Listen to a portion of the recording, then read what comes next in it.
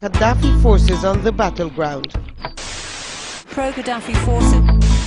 Les forces pro-Kadhafi, l'avancée des soldats pro-Kadhafi semblait inexorable. Les forces fidèles à Muammar Kadhafi. Even though the NATO war in Libya is always presented as a humanitarian intervention, the media keep on referring to the regular Libyan army as the Gaddafi troops. Similarly, the expression the Al-Assad Brigades has been used to label the regular Syrian army. This ambiguous terminology was, and still is, continuously used by the media to deprive the legitimacy of the Libyan and Syrian people and their regular armies from them. Afterwards, the media, supported by notorious NGOs, spread the information that the Gaddafi forces had beefed themselves up with groups of African mercenaries. Mercenaries shooting people in the eastern city of Benghazi. Il est entouré d'un corps de mercenaires payés grassement. African mercenaries. To have mercenaries brought in from that state into Libya.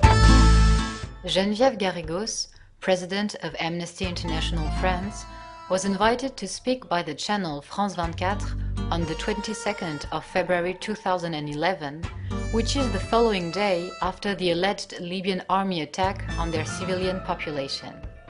This information has been since contradicted by numerous facts and testimonies. Et d'ailleurs, nous, vendredi et samedi, on avait des informations comme quoi, dans les troupes qui étaient envoyées contre ces manifestants, il y aurait eu des mercenaires étrangers, justement pour accélérer le processus de répression. Geneviève Garrigos claimed she had information regarding foreign mercenaries working on the side of the Libyan army. This claim will also be presented by the Dr. Slimane Bouchouiguer in the United Nations Human Rights Council. These mercenaries seem to have carte blanche to pillage and kill all civilians without distinction. Nevertheless, 5 months later, and after an inquiry by Donatella Rovera in Libya, the position of Geneviève Garrigos is entirely different. Geneviève Garrigos, bonjour. Vous êtes la présidente d'Amnesty France. Je voudrais vous interroger sur plusieurs sujets. Premièrement, Donatella Rovera, conseillère sur la réaction aux crises chez Amnesty International, s'est rendue 3 mois en Libye. Elle fait état d'emprisonnement de citoyens libyens et étrangers par le Conseil national de transition. Ce dernier, nous les présentant comme des mercenaires. Que pouvez-vous nous dire à ce propos ? Bonjour. Effectivement, dès le départ de la mise en œuvre des troupes anti-Kadhafi, on a eu rumeur de mercenaires qui agiraient à la solde de Kadhafi. Or, nos chercheurs qui se sont rendus sur place très tôt, puisque c'est mi-février, et ils en sont repartis fin juin, eh bien, ont constaté que dans les prisons, finalement, on ne trouvait que quelques personnes qui étaient incarcérées, et qui n'étaient même pas inculpées. Et de fait, ça a surtout été des rumeurs qui ont été colportées avec des accusations vis-à-vis de personnes qui soit étaient de peau foncée, voire noire, et qui pouvaient être des Libyens, parce qu'on oublie que les Libyens du Sud ne sont pas forcément de type arabe, ou d'autre part des étrangers, ce qui a créé une espèce de peur, de xénophobie, et certains ont été maltraités, voire battus. Bon, certains ont été emprisonnés, et aujourd'hui, force est de constater qu'on n'a pas de preuves concrètes d'utilisation de forces mercenaires par Kadhafi.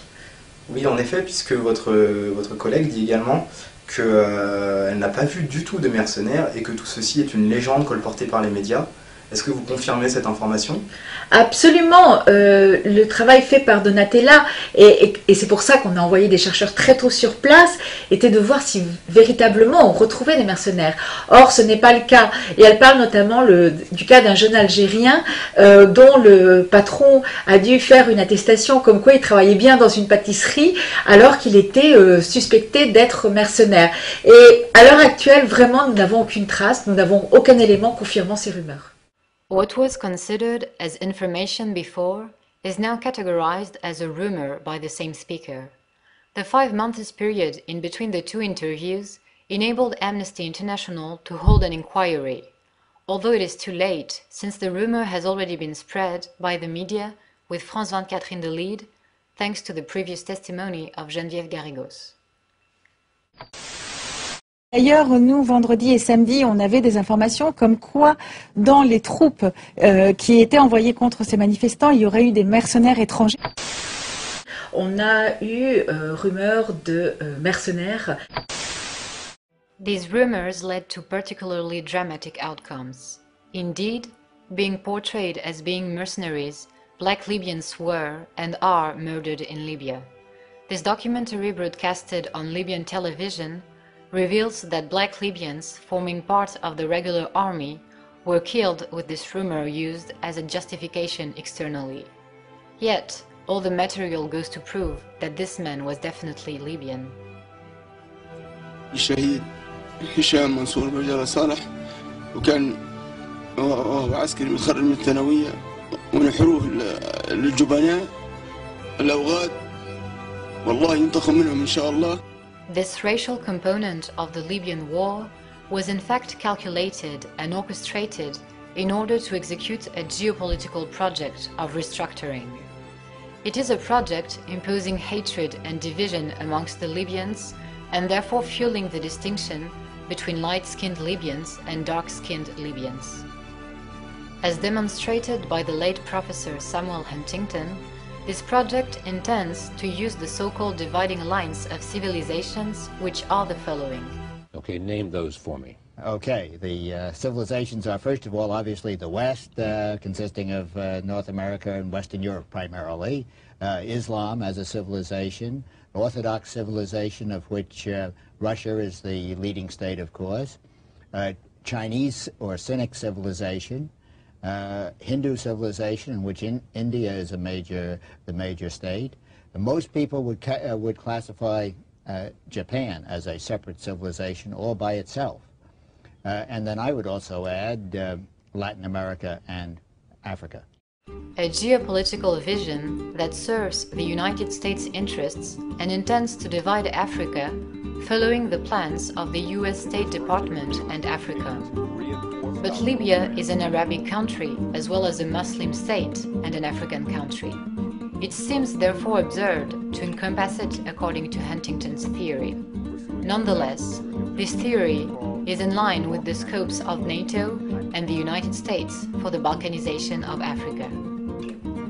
From this perspective, the Pan-African projects supported and driven by Gaddafi were standing in the way of the NATO.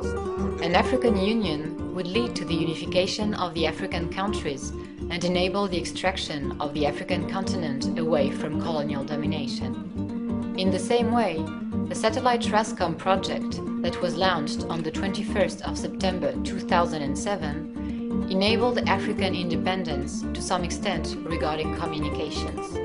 The African continent will therefore only be able to resist imperialism if it unites and remains indifferent to the propaganda of imperialist media and NATO. As far as the so-called human rights NGOs are concerned, these NGOs are embedded components of the imperialist system. It is therefore necessary to question their discourses and positions, since a great volume of their assertions can't be verified and sometimes are open lies. In being able to talk about what a great democracy we have and how the fact that we work together is what this is all about.